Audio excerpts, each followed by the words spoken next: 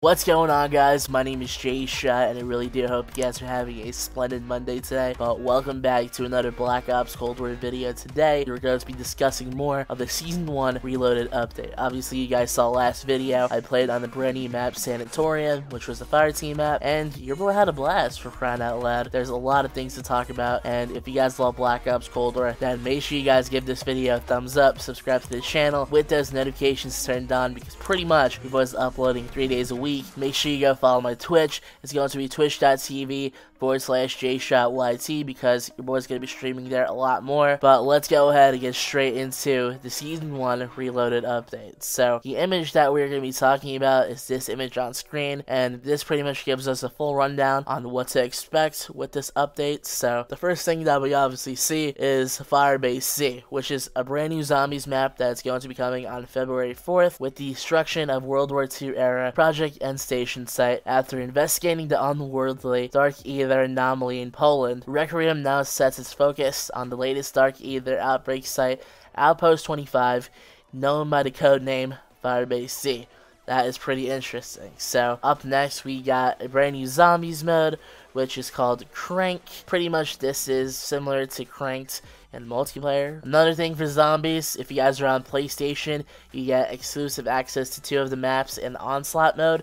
So that's going to be Raid, and on February 4th, you're going to get access to Express, a Black Ops 2 reimagined, which I'm going to be getting into detail in a bit. If you guys don't have Black Ops Cold War yet, you get a free access week from January 14th to the 21st, so anybody with a console or a PC could get access to Black Ops Cold War Zombies and get to play on the machine, which is freaking awesome. So onto the right side of the map, we got brand new multiplayer stuff, brand new Warzone stuff, and let's just get straight into it. So the multiplayer maps, obviously we played on Sanatorium. Sanatorium was a blast of a map. It was freaking huge, but I really had fun on that map, to be honest. But the map to your right, boys, Express, if you guys haven't played BO2, was a classic competitive map in Black Ops 2, and if I could pull up the description right here. So Express, obviously it's going to be a 6v6 map, and it's going to be coming on February 4th alongside the zombies map. Returning from Black Ops 2, Express arrives February 4th in Black Ops Cold War as a 6v6 multiplayer favorite, known finally as the high-tech train station that hosts many a jaw-dropping moment in competitive Call of Duty history. Express is a roughly U-shaped map featuring 2 train tracks looping around the transportation hub's main hall. The long-range combat can take place across the train tracks, especially when looking out from the sky bridges on either side of the map. These areas are also great places to watch of the high-speed trains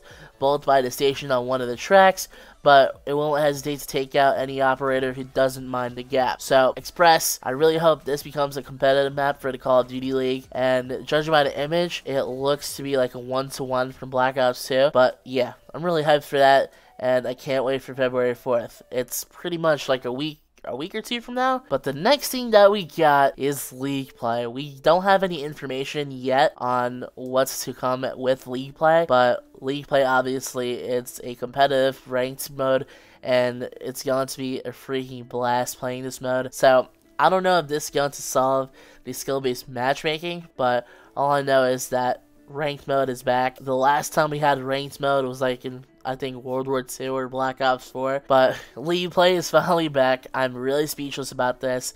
There isn't really any information regarding about League Play other than this image, but we'll have to see when this comes out, and I just can't wait to make a video on this.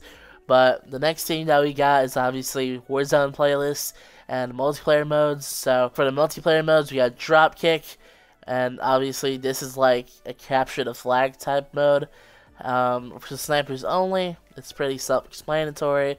Obviously, it's a 6v6 type of mode with only snipers. But taking a look at Warzone, we got Buyback, Armored Royale, Mini Royale, and Rumble, which I believe it might be Team Rumble 50v50. But yeah, guys, let me know what you guys think down below on all of this, because I'm super stoked to be playing Black Ops Cold War, because it had a drought for a couple of weeks.